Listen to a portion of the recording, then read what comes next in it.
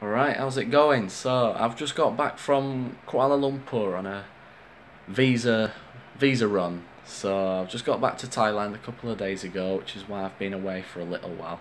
So, in this video, I'm going to talk about some of the key differences between Bangkok and Kuala Lumpur. And these will be from a tourist perspective, because I've only been to Kuala Lumpur as a tourist. I can't speak for an expat's perspective, but on a tourist perspective, that's what this video is about. So some basic information about both cities.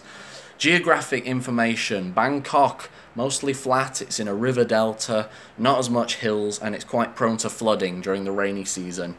Kuala Lumpur tends to be a bit more hilly, a bit further inland, less prone to flooding, but it's also rains more there. Both cities have got tropical climates, hot for the majority of the year.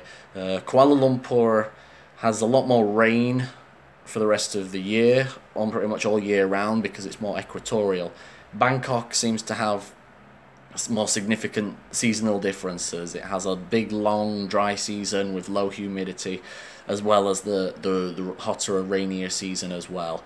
Personally, for me, I prefer the weather of Bangkok because it is has more variation. It seems a bit less humid, a bit sunnier, less rain. Although when the rain does come in Bangkok, it really does come. Demographics: Thailand is 90% Buddhist, 5% Islamic, and the other 5% are other religions, including Hindu, Christian, etc., etc. Malaysia, more diverse in terms of religion: 60% Islamic, 20% Buddhist, and the other 20% are other religions. Malaysia is a lot more multicultural than Bangkok, while Bangkok seems specifically more touristy. There's more Westerners I saw in Bangkok, including more expats, backpackers, travellers, tourists. I noticed a lot more Western people in Bangkok than I did see in Kuala Lumpur. People in Kuala Lumpur seem to be a bit more educated, more worldly minded. They speak better English and have more knowledge of global affairs, politics, what's going on in the world. Whereas Bangkok people are a bit more simple, but they seem a lot more friendlier, more approachable, more helpful. And Bangkok feels a bit safer to me personally. I felt more safe than I did in Kuala Lumpur, but both cities do feel very safe, so let me clarify that.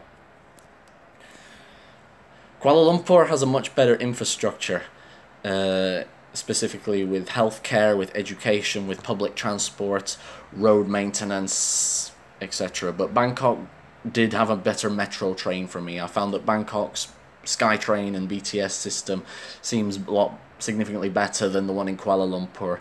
Easier to navigate, friendlier staff, just easy to get around in Bangkok. Whereas Kuala Lumpur, I tend to have a little bit more difficulties using the metro system while I was there. Bangkok also has some very good hospitals as well for healthcare in case you ever do get sick while you're there.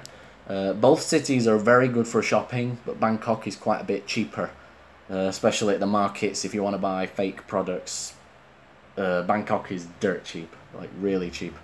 Kuala Lumpur can also be quite cheap depending on what you're after, but it seems to have more Western products. So if you're after Western products, they seem to be a bit more readily available in Kuala Lumpur. Food-wise, personally for me, I prefer the food in Kuala Lumpur just because I don't like Thai food. However, Bangkok also has some very good food areas. KL has a lot of Indian food, a lot of Islamic food, Chinese. It has pretty much all different types of Asian food that you could possibly want. Bangkok also has a lot of good food areas. Both cities have got good choice of Western food, so if you're not too into the local cuisine, you're going to find Western food in both cities, but it is a bit more expensive. It's a lot more expensive than local food, but Kuala Lumpur, it seems a bit more expensive, but there's more choice. While Bangkok also has a lot of choice in terms of everything, so pretty much swings and roundabouts. But for me personally, I prefer the food in Kuala Lumpur just because I'm not into Thai food, but for other people, it's up to you to decide. Both cities have got big markets, including night markets where you can buy clothes, food, stuff on the street, lots of hawker stands, souvenirs and stuff like that. Both cities have big shopping malls, huge shopping malls, bigger than I've ever seen in any other place before. So if you're into shopping, both cities are overall great for shopping. Backpackers. Bangkok seems to have more backpackers, especially in the areas of Khao San Road. And there seems to be a lot to do for backpackers. Kuala Lumpur didn't seem quite as backpackery. I mean, there was backpackers there, but not as much as I've seen in Bangkok. Bangkok is like a real backpacker haven for those travelling across Thailand, Indochina, that whole region. Nightlife partying, no shit, Sherlock. I'm sorry, but Bangkok trumps Kuala Lumpur's nightlife and partying simply because of Kuala Lumpur is an Islamic country. It has more stricter laws on alcohol sales and stuff like that. And just in terms of nightlife, Bangkok is a whole lot better. You can find all different types of nightlife venues, from high society clubs to cheap bars to go-go bars to anything that you want. You're gonna find in Bangkok. There's loads to do at night time. Kuala Lumpur didn't have nearly as much to do on a night time. What I saw. So partying is a lot better in Bangkok, as well as in Thailand generally. It seems more fun. People there seem more fun, and the culture seems more fun than it did in Kuala Lumpur. Dating, I can only speak on a male's perspective. So for women, I'm sorry, but I can't really help you on men. But for guys or girls who are into girls, dating seems easier in Bangkok. The girls in Bangkok seem nicer, seem more approachable, seem friendlier. They seem more interested in Westerners than the ones in Kuala Lumpur. As well as the fact that Kuala Lumpur has an Islamic culture, which is more kind of a difference to deal with for a Westerner. It's another hurdle. However, the ones in Kuala Lumpur, people there do speak a lot better English than they do in Bangkok. So language barrier is not an issue there. And also, people in Kuala Lumpur seem a lot more worldly minded. They have more of a clue what's going on. But generally, for me, what I've seen is Bangkok is a lot better for dating, at least on a single man's perspective. Travel opportunities. Both countries have got a lot of travel opportunities to be found. Malaysia has places like the Cameron Highlands, it has Borneo, it has real untouched jungle areas where you can go see orangutans and wild animals. Places that have not been touched by tourists at all. They've got their tribes over in Borneo, in the Sarawak, Sabah region of the country. So there's a lot of real wilderness out in Malaysia, especially on Borneo.